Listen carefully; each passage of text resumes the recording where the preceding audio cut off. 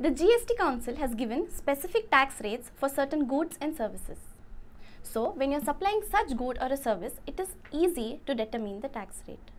What about when you are supplying a bundle of goods or a bundle of good and a service?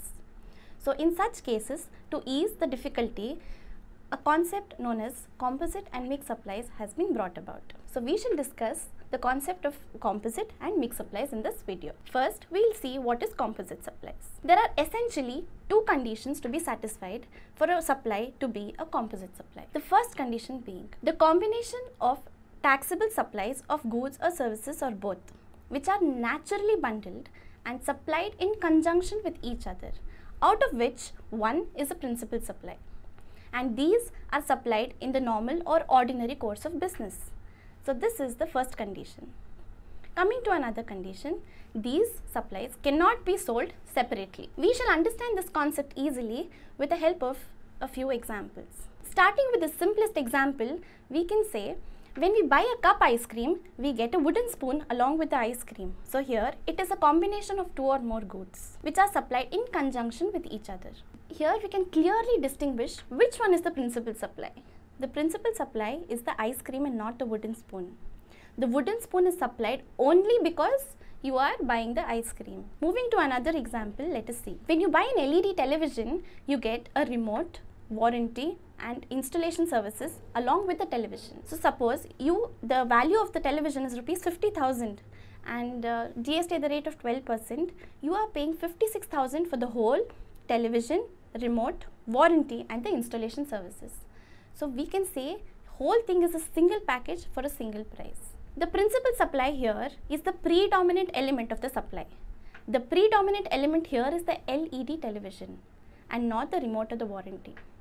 The second condition that we saw is that they cannot be sold separately. The warranty is not sold separately. The remote is not sold separately. It is sold only because you are buying the LED television. Going to another example.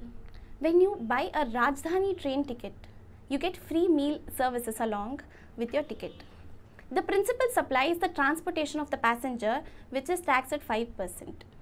Because you are buying the ticket, because you are traveling, you are getting free meal services along with it.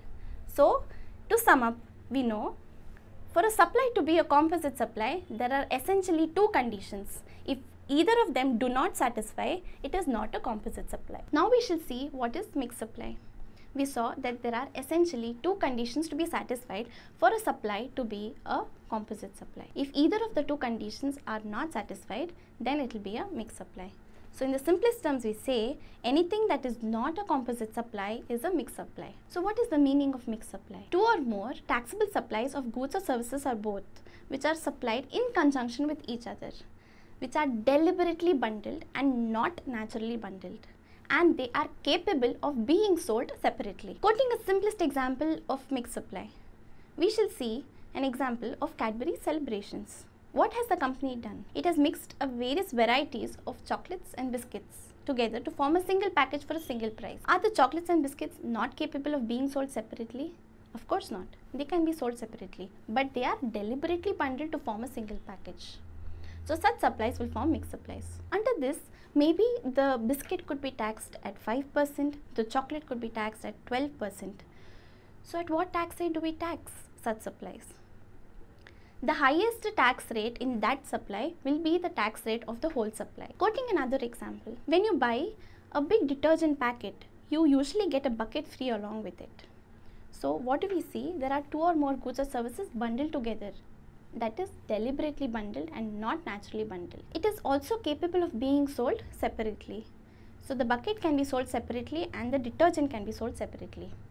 Together, they are forming one package for a single price. So, such a supply will be a mixed supply. I hope you've understood the contents in this video. Thank you for watching.